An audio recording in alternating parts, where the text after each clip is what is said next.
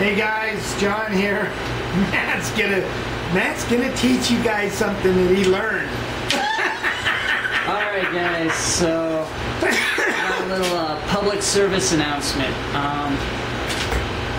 Check short story. I'll give you the long story also, but short story, check your used firearms. You want to make sure that they don't have any bad juju behind it. What kind of bad juju did it have behind it? Well, I'll let you know. My wife and I, we were coming back from St. George.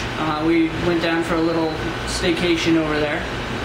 And we got pulled over by a highway patrol officer. I had my Glock that you guys have all seen before. I had that in my glove box. I let him know that was there. I said, "Hey officer, I have a firearm in my glove box." And he said, "Okay, let me see that." And I handed over the firearm. He went back to his patrol vehicle. He punched in the serial number. About 5 minutes later, he asked me to step out of the vehicle. He read me my rights, and he said, "Did you know that your firearm was stolen?" I said, "I had no freaking clue."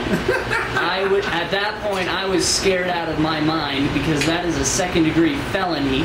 And since I'm in the delayed entry program for the United States Navy, that would screw not only my career, that would also screw the rest of my life. So who did he call? I called Mr. John here so that he could confirm that I have been paid that firearm for working a couple gun shows for Nikki. And apparently that firearm had been stolen 2009 sometime in Idaho.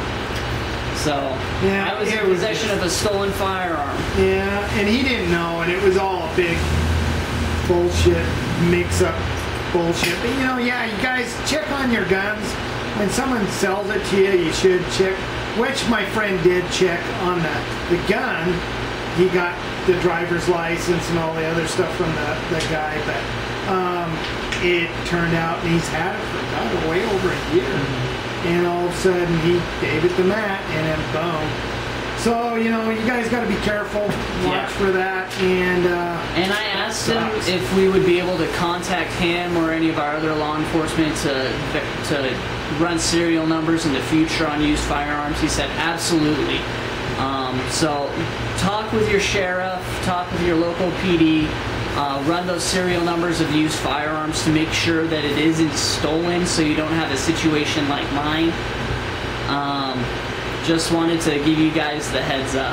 On a private sale in Utah, you could do that. But a lot of guys, a lot of used guns I've bought, what they do is they'll say, "Are you a concealed weapons permit holder?" "Yes, I am." And that's how a lot of these guys deal with it. You know, if I sell a gun to somebody that I have questions, I write down his driver's license and all that. Because you ask for their driver's license and there's some squirrely stuff, they'll just say, "I don't want to buy the gun." And I have never had that happen, but I know other guys have had that happen. And so something's really weird, like they can't have the gun or something like that. So anyway, but yeah, just be careful how you do things. You learned a little lesson. Yep. And you know, yeah, just keep your eye out for it, guys. It happens. Yeah. So anyway, so there you go, guys. So, and Matt's still going in the Navy. So, sorry. Yeah, maybe I'll replace you with a real hot chick, camera chick. Yeah, but what good would that do? She's behind the camera. Yeah, but I'll get to see her. Well, I guess that's... It makes it easier for me to look at the camera when she's going like this. Oh, okay. Okay, guys, keep your edges sharp, your powder dry. Anything you want to say? No. Okay. All Be right. careful, Stay guys, safe, out there. Bye. See ya.